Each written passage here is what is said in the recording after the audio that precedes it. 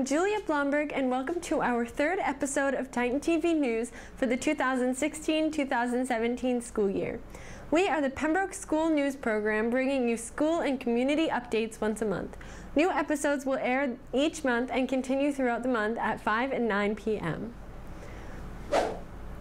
For our third episode of the school year, Mike Byrne, Ryan Antoniotti, and Julia Blomberg visited Lilah Lane, a street in Pembroke that really goes all out on the holiday decorations.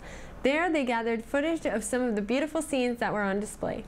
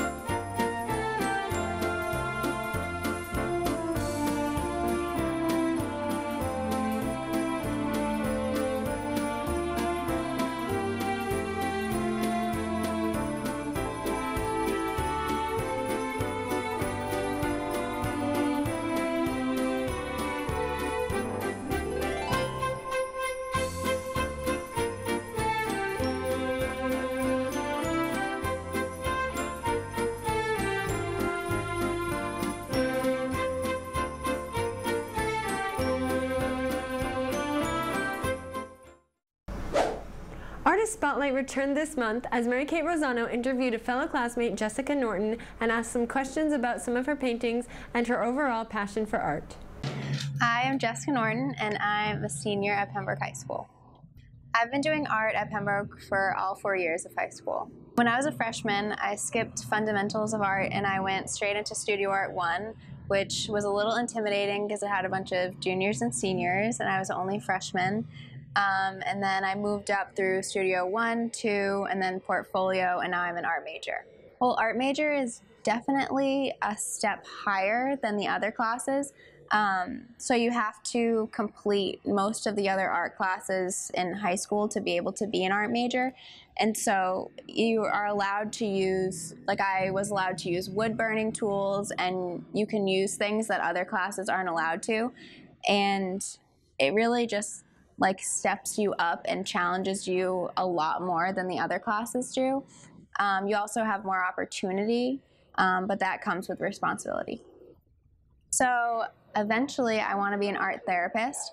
It would combine my love for art and like the medical field and helping others. And so I just figured, why not just throw it into one career and do what I love all the time. So it's going to be a hard career considering I have to double major in psych and art, and then I have to minor with some medicine classes. So it's going to be like a tough road, but it's what I really want to do. So I'm going to do it. Right now I'm doing a foreshortening large-scale project on a 3x4 foot canvas that I hand stretched. I did this at the end of my junior year, and the project was also a foreshortening project. And I chose this because it's definitely eye-catching and it makes people wonder what it's about and what the message behind it is. So this piece I did at the beginning of junior year, and the project was pen and then whatever other medium we wanted to use. So I chose micron pen, and then I went in with watercolor. And I started off with the skull, which I really like to do skulls because, like I said in my other piece, it's really eye-catching and people don't really know what to do with it. So, and then I chose to do a tree coming out of the skull, which represents like life being renewed from death. And then I did the serpent, which represents temptation and evil and how it runs throughout life and death. Well, art has always had a huge impact on my life. I actually grew up in the hospital a little bit, and so the art room was my sanctuary and was my place. And so coming into high school, it's a whole new world, and there's a lot of scary people, and you don't really know what you're going to do with your life yet. But art was always my sanctuary, like I said. So it's a place that you can go and you can express yourself, and no one's going to judge you. So this is the piece that I'm currently working on. It's very unfinished, but the biggest challenge is definitely the size and the realism with that size. Because when you're working a lot smaller, the fine detail doesn't have to be as perfect, but when you're working this big, the fine detail really has to stand out because of its size. So that's definitely something that has challenged me in this piece. And also, since it's in black and white, the shading has to be perfect. So that's something that also has challenged me. So to get into art school, you have to create a portfolio, which I thought would just be throwing all my best stuff together and calling it a day. But it is not that easy, and whoever says getting into art school is easy is wrong. It's actually extremely hard, and you have to create artist statements for each piece, and you have to know the size, what media you used, and everything that you thought of during the process of making that art piece. And obviously you have to pick contrasting pieces so that they would see exactly what you thought and exactly your artistry. So that has been a really hard process, but Miss Mata and Miss Massa have helped me along the way, so they've made it a lot better for me. This month, Michael Byrne returns to his role as man on the street. This time, he catches up with his classmates and asks about some of their favorite holiday traditions, as well as some trivia that may or may not stump some of them. What is your favorite holiday tradition? Oh, geez, I don't know any holiday traditions. Decorating the Christmas tree. Probably sitting at a table with all my family there, because we don't do anything else. Probably just putting up a Christmas tree. How are you getting into the holiday spirit this year? I'm listening to Christmas music on every car ride ever. Christmas songs. I've been blasting Christmas music on my radio. almost excessively so that everyone around me gets the full experience too. Oh, so what I do is I dress up like an elf and I sprint around my entire neighborhood like all night. What is the best or worst gift you've ever received? Just a card from my aunt once. A coconut. Best gift, snowboard. Worst gift, socks. A shirt that I got from a friend that jumped out of my trunk with a quote from me on it. What are the traditional colors of Christmas? Red, green, and white. Red and green. Red, green, and light green. Green, red, and white. How many candles are there on a menorah? 9. 12. 9 candles. 8. There's actually 9. One more for lighting them. What is the top grossing Christmas movie of all time? Elf. The Christmas Story. It's got to be Rudolph. National Lampoon's Christmas Vacation. It's not Christmas Vacation. It's actually Home Alone. For the last one, it's kind of a big one. Can you name all 9 reindeer? Dasher, Dancer, Prancer, Vixen, Comet, Cupid, Donner, Blitzen, Rudolph. Dasher, Dancer, Prancer, Vixen, Comet, Cupid, Donner, Blitzen, Rudolph. All right. Dasher, Dancer, Prancer, Vixen, Comet, Cupid, Donner, Blitzen, and Rudolph. Nice work. I'll give you a bonus point if you can tell me the 10th reindeer. That's a trick question. Olive, the other reindeer. Olive, come on. Thank you, Ben. You're welcome. That does it for our 3rd episode of Titan TV News. Just a reminder, if you are interested in watching previous episodes or any other programming, subscribe to our YouTube channel by searching Pembroke Titan TV. You can also get up-to-date previews and additional information from our Twitter account at Pembroke Titan TV. And if you have any questions or would like to find out more info, please visit www.pactv.org.